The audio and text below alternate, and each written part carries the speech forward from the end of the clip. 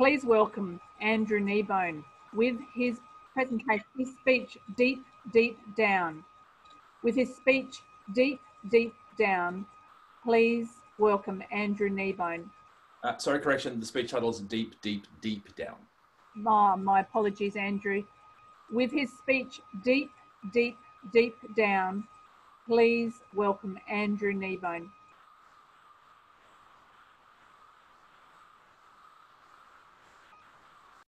Back when we were able to roam free, I was enjoying a beautiful summer's day.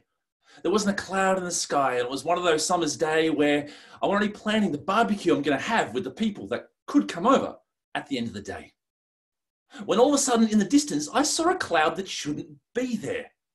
Because the reason that cloud exists is because there's a fire so large underneath it, it is forcing air up and creating its own cloud. And the last time I saw that, it was called Black Saturday. Contest chair and fellow Toastmasters and guests. Now, as a volunteer firefighter, I knew that my day was going to become incredibly busy. And sure enough, my pager went off and the captain's message was simple. Everybody on station now. On station, the captain said, there is a large fire in Eastern Victoria. An Epping Brigade will be providing rolling support 24 hours a day for the foreseeable future. Andrew, I want to see you in my office. In the captain's office, he said, I want you on the night truck tonight, 6 p.m. to 6 a.m. Who do you want on the truck with you? And I said, Savindi. And he went, she's a little inexperienced. Are you sure you want her on the truck? And I said, she is the perfect person. And between you and me, I just left before it could become a discussion. And I walked up to Savindi and said, congratulations, you're coming on the night truck with me tonight. Are you in? And she turned to me and said, I don't think I have inside of me what it takes. And I said, Savindi, you absolutely have it inside of you, deep down. So, are you in? Fist bump? Fist bump. She was in. 4 hours later, we're down in Eastern Victoria in the staging area. There's about 100 trucks and about 600 people. And we're all gathered around the commander. As he said, the fire is too large, you cannot put it out. But you're here to protect as many houses, livestock, and the people that remain as you can. Remember your training and good luck. And we made our way to our truck and we hopped into a team of 5 trucks. There was our truck in the middle. And we rolled on out and we made our way towards the bruise of a horizon that was the smoke cloud and the sun setting behind us. And then we pulled over. And as the blanket of night came over us and the stars twinkled, we waited and waited.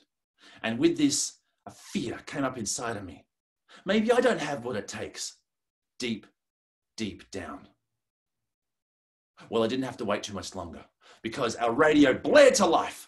Sector 1463, proceed to grid reference 4AB6 for housing protection. And just like that, our trucks roared to life. And then we rumbled along. The news came in. Fire was coming towards a house. There was a family inside and we were to protect as best we could. And then we went up and down a hill and then we saw the fire. How do I tell you this? How do I take you there? I will try, but I know that I will fail. Flames, twice the size of gum trees, twice the size. The heat was suffocating. There was a spark shower. It wasn't a spring shower of water. It was fire. My world was on fire. And as we passed the family, the parents in the window, their eyes said one word. Please. I then experienced the greatest fear I've ever experienced in my entire life. And I completely froze up. And I'm not ashamed to say that. And then I looked to the left of me and Savindi had the same look on my face. And then something bubbled up inside of me. And I said the most inappropriate sentence.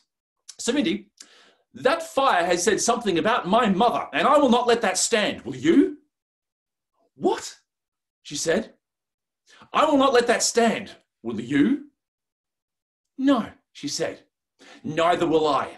Water on. And we fought as the grass made its way towards the house. We knocked that out. As a branch came over and hit the house against the wall, we knocked that out. While animals made noises they shouldn't make, we fought and we fought and we fought and we fought. Alarms were going off. We're running out of water.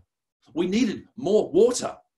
The driveway we came through was now on fire. We punched through that, made our way to water, found some and got back into that fight, and we fought and we fought and we fought and we fought until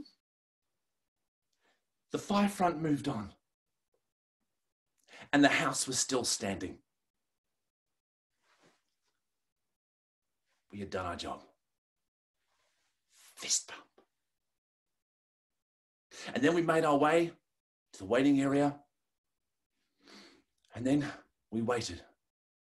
And the rest of the night, we oscillated between fighting the fire, fighting the heat, the fear, and fighting later on exhaustion and hunger, and back and forward and back and forward and back and forward until a beautiful red disc rose in the east amongst the wisps of smoke.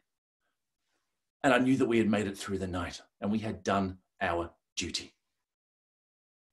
While I looked at that sunrise, Savindi said to me, I didn't think I had it inside of me to do what needed to be done tonight. And I said, Savindi, you were amazing tonight. And you had it inside of you. Deep, deep, deep down. We didn't lose one building that night. Not one. Now, fellow Toastmasters and guests, why do I tell you this story? Well, I'd like to submit it as evidence to something that I absolutely and utterly believe, and it is this. Deep inside of us, we have something that will carry us through. It will guide us and help us out when we need it. And all the firefighters that were fighting that day, they had it inside of them. There was nothing special about them whatsoever, but they had it inside of them. Just so do you. And it'll help you.